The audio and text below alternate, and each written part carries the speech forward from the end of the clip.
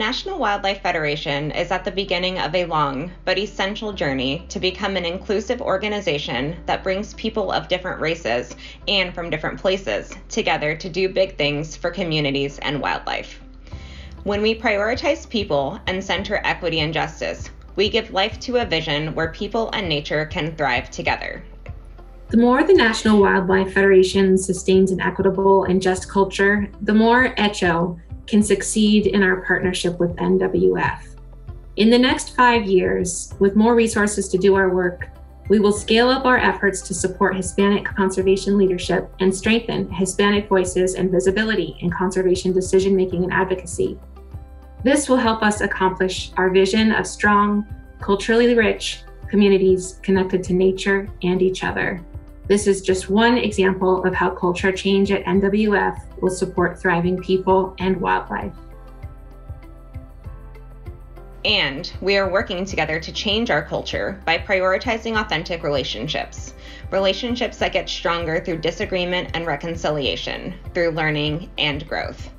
By leading with love, we can ensure people and wildlife thrive in a rapidly changing world. NWF's internal effort to become a more people-centered and anti-racism organization is paving the way for our external work to demonstrate our commitment to equity and justice in BIPOC communities, specifically through Earth Tomorrow, which is our leadership development and environmental justice program for BIPOC youth. We are able to offer students equitable access to paid leadership development opportunities, as well as support their efforts in taking meaningful action. And last but not least, we're able to provide students with career development opportunities. Thank you. This is one example of how we are shifting power and starting to invest in programs that center Black people, Indigenous people, Hispanic people, and other communities of color. Hi, I'm Mustafa Santiago Ali, Vice President at the National Wildlife Federation.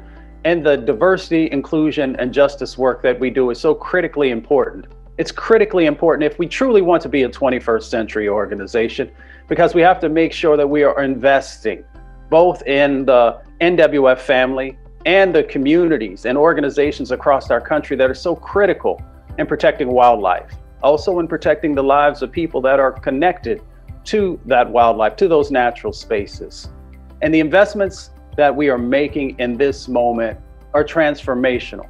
They allow us to actually invest in our people, our African American, Latinx, Indigenous, Asian and Pacific Islander, and other marginalized communities to make sure, one, that their voices are being uplifted and integrated into the work that happens, that they are taking leadership and helping to frame out a new direction. We know we have more work to do.